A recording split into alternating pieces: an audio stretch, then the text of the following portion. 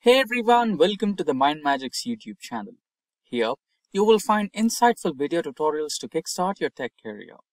Appraisals and great career transitions are just around the corner, and if you are the one looking for a brighter career and just don't know where to start, then worry not. MindMajix is here for the rescue. Having said that, today we bring you the Node.js interview questions and answers to help you crack that next interview and land in your dream company. Beyond the basics, we want to set you up for interview success. So, we take our list of questions seriously. We analyzed real job descriptions from job sites like Indeed, Naukri, LinkedIn, and Glassdoor. But that's not all. We went a step further, surveyed and talked directly with experienced developers, top recruiters, and hiring managers. This insider knowledge means our questions and answers are laser focused on what you'll actually face in your interview. We categorized freshers, intermediates, and experience level of questions. Each level will have theory and scenario-based tricky tech questions. With thorough preparation and these top 30 interview questions and answers backing you up, you're standing well beyond halfway through your quest to ace that interview. So grab your notepad and get ready to transform yourself into a Node.js interview rockstar. That said, if these are the type of videos you'd like to watch, then hit that like and subscribe buttons and the bell icon to get notified whenever we host. Now, without further delay, let's get started with the top 30 interview questions on Node.js. Now, let's get started with the questions. Now, the questions are from the beginner level category, and first part is general and most frequently asked interview questions and answers. Now, the first question, what is Node.js and how does it work? Now, the answer for this question, make sure that you impress your interviewer. Node.js is a runtime environment that allows JavaScript to be executed outside the browser. It uses the V8 JavaScript engine that operates on single-threaded event-driven architecture using the non-blocking input-output model, making it efficient for handling concurrent requests. Now, the second question in the list. What are the key features of Node.js? The answer: asynchronous and non-blocking input-output, which handles multiple requests without blocking execution. Single-threaded event loop, which uses event-driven architecture to manage concurrency efficiently. Fast execution, which uses a V8 engine to execute JavaScript quickly. NPM or Node Package Manager, a vast repository of reusable packages. Lastly, scalability, which is suitable for building scalable network applications. Now, moving further, we have third question. Now, the third question, what is the difference between require function and import in Node.js? Now, the answer for this question is as follows. Require method, it uses common modules like module.expose and require and synchronous execution. Import, it uses the ES modules or ESM with export and import. It supports asynchronous execution. CommonJS is the default module system in Node.js, but ESM is gaining popularity with new versions. Proceeding further, we have the fourth question. What is the event loop in Node.js? The answer, the event loop in Node.js is a mechanism that allows non-blocking execution. It continuously monitors an event queue and processes pending tasks like input-output operations, timers, and promises. It consists of different phases like timers, input-output calls, idle, polling, and closing events. Now, the fifth question in the list is follows. How does Node.js handle asynchronous operations? The answer is as follows. Node.js handles asynchronous operations using the following. Callbacks, functions passed as arguments executed after task completion. Promises, objects representing the eventual completion of an operation. For example, then method or catch method. Lastly, async or await. Syntactic sugar over promises for better readability. Now, with that, we'll be moving to the next category where we will be facing some real-time scenario-based questions. So, the question is as follows. How do you handle errors in asynchronous code? Provide an example. The answer, the function uses await for API fetching. If errors occur, then catch handles it gracefully. Now, proceeding further, we have the seventh question. What will be the output of the following code? So here you can see a small code snippet on the screen. You just need to understand what exactly is this particular code about, understand the control flow, and you need to predict what could be the output. So such questions will be always available in the real-time question, and you need to have a better understanding of data structures and executional flow. Now the answer for this question is simple. Here it is. So the answer will be start, end. Now we have the next question. How would you handle multiple asynchronous calls efficiently? The answer for this question is as follows. You need to follow this particular code snippet here. Promise.all executes multiple promises in parallel, improving performance. Now we have the ninth question, which is also some code related. So you can see a code snippet here. How would you create a simple HTTP server in Node.js? The answer is here. So you can use this particular code snippet. Here, the http.createServer method listens for incoming requests and sends a response. Now we have reached the 10th question in the list today. What happens if an unhandled promise rejection occurs? Now the answer for this question is as follows. You can use the code segment displayed on the screen here. So what happens when you use this is, this global event listener ensures all unhandled rejections are caught in time. Let's move ahead to the next part of today's session, which is about the intermediate candidates, right? The candidates who carry about 1 to 2 years of experience and trying to shift for a new position. Now, the 11th question in the list for today. What is middleware in Express.js? The answer for this question is as follows. Middleware functions execute before the router handler and can modify requests or responses. Proceeding ahead, we have the 12th question. How does Node.js handle file system operations? Now the answer, using the built-in FS model for reading, writing, and manipulating files asynchronously or synchronously. 13th question in the list. What is streams in Node.js? The answer is, streams allow reading or writing data in chunks, making them efficient for large files. They are categorized as readable, writable, duplex, and transform streams. Now proceeding further, we have the 14th question, which is, how can you secure a Node.js application? The answer for this question is as follows. You can follow the steps mentioned below. Use HTTPS, validate the input, avoid using eval method, then implement security headers, and lastly, sanitize user input. Now, the 15th question and the last question in the theory section. What is the difference between process.nextTick method and setImmediate method? The answer for this question is as follows.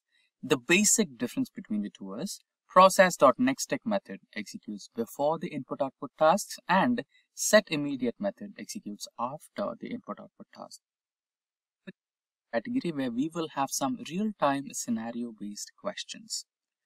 The first one amongst it is as follows. It carries the number 16. How do you handle large file uploads efficiently in Node.js? Now the answer for this question, you can use this particular code segment here. What it does is, the request pipe or req.pipe file stream method streams incoming file data directly into the file system, reducing the memory usage, making every process efficient and effective. Now the 17th question in the list. What would be the output for the following code? Now you have the code segment on the screen. You just have to read it out and understand the control flow. So the answer for this question is as follows. So the output will be this. So the answer for this question is as follows, as displayed on the screen. The output will be nextTick, immediate, timeout 2, timeout 1. So what exactly happened here? So firstly, processed nextTick function executes before any other asynchronous code. SetImmediate function or method executes after the current input-output cycle. Timers execute after their respective delays. So if you deeply study this function, what exactly happened is we kind of recreated one of the questions here.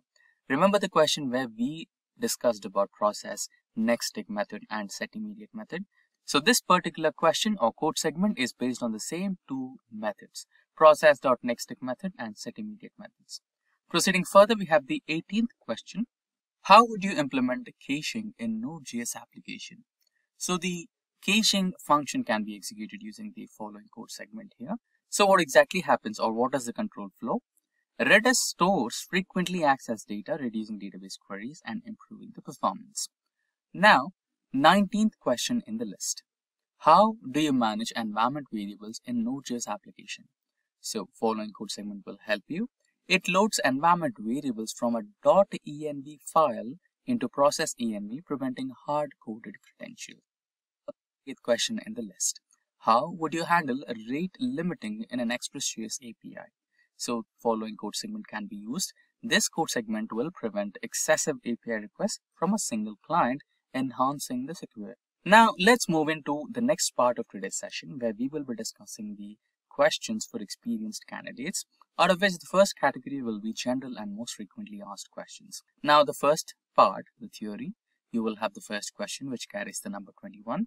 What is worker threads in Node.js and how do they improve performance? The answer is as follows. Worker threads allow Node.js to execute CPU-intensive tasks in separate threads, preventing the main event loop from blocking. Now the 22nd question in the list. How does Node.js handle memory management and garbage collection? The answer is as follows. Node.js relies on V8 garbage collector, which uses generational garbage collection, incremental marking, and lazy looping to optimize memory usage. Now the 23rd question in the list. What is clustering in Node.js and when should it be used? The answer. Clustering allows running multiple instances of a Node.js application on different CPU cores to handle more concurrent requests. Now proceeding further, we have the 24th question in the list. What is a microservices architecture and how can Node.js be used to build it? Microservices break an application into smaller independent services communicating via APIs. Node.js can be used with Express.js and Docker to implement microservices. 25th question on the list. What are the best practices for optimizing a Node.js application? The answer. Some of the best practices for optimizing a Node.js application are as follows. First, use asynchronous operations efficiently. Second, enable gzip compression. Third, use caching mechanisms. Fourth, optimize database queries. And fifth, implement clustering for scalability. Now let's move ahead into the next category of this part, which is about the real-time or scenario-based questions and answers. The first one amongst it, the 26th question of the tag, how do you prevent memory leaks in a long-running Node.js process? The answer is as follows. To prevent memory leaks in a long-running Node.js process, we can follow the steps below. Close database connections properly, use weak references for event listeners, avoid global variables, use tools like heap dump to monitor memory usage. Now the 27th question in the list. What will be the output of the following code? So here you can see a small code snippet on the screen. You just need to analyze the control flow and set the output for this. So the answer for this question is as follows. So the execution will yield in two comments which says event fired and another time event fired. The method registers an event listener and emit triggers it twice, so the message prints twice. Now proceeding further to the 28th question in the list, which is also a code-based one. How do you implement logging in a Node.js application? The answer for this question is as follows. So log messages to a file for debugging and monitoring can be used. So we can use the following code snippet to implement logging in a Node.js application. Proceeding further, we have the 29th question. How do you implement authentication in Node.js application? So the answer for this question is as follows. JWT signs and verifies user's identity, ensuring secure authentication. Now we are at the 30th question for today's session. How do you debug performance issues in a React application? Now, interviewer is expecting you to know the common issues that you will be facing in a basic React application. Now you can use the code segment given on the screen and mention the most common issues that you will be facing in a basic React application. So these are the following ones. Connecting to the MongoDB, defining a user schema, and creating an API endpoint for all the users. So that brings us to the end of this session on the Node.js interview questions and answers. There is a huge demand in the market for Node.js developers. Big companies like Tech Mahindra, Wipro, TCS, Infosys are actively hiring Node.js developers. And also, the salary trends are really huge. Let's imagine if you're working with companies located in America, then you can expect an average salary of $50,000 to $70,000 per annum for a fresher. And if you're an intermediate candidate carrying about 1 or 2 years of experience, then you can expect a decent hike and the salary might range between $70,000 to $90,000 per annum. And if you're a highly experienced candidate carrying more than about 4 to 5 years of experience, then you can expect salaries ranging between $90,000 to $130,000, and it may also go beyond that based on the company you're working with and the project, and also if the experience is a lot more, right? So if consider the companies in India, and if you're a fresher, then you can expect a decent salary ranging from 4 lakhs to 8 lakhs per annum for a fresher. And if you're an intermediate candidate carrying about 1 to 2 years of experience, then you can expect a decent hike and the salary might now range between 8 to 12 lakhs per annum. And if you're an experienced candidate carrying more than 3 to 4 years of experience, then you can expect salary figures ranging from 12 lakhs to 20 lakhs per annum and even more based on the company you're working with and years of experience. Now, those were the companies hiring and salary trends of Node.js developers. If you have any queries regarding any of the topics covered in this session, or if you require any of the resources like the PPT or the list of questions that are used in this PPT, or any other questions that we have already enlisted, then please feel free to let us know in the comment section below, and our team of experts will be happy to assist you at the earliest. Until next time, thank you for watching and stay tuned for more from MindMajix.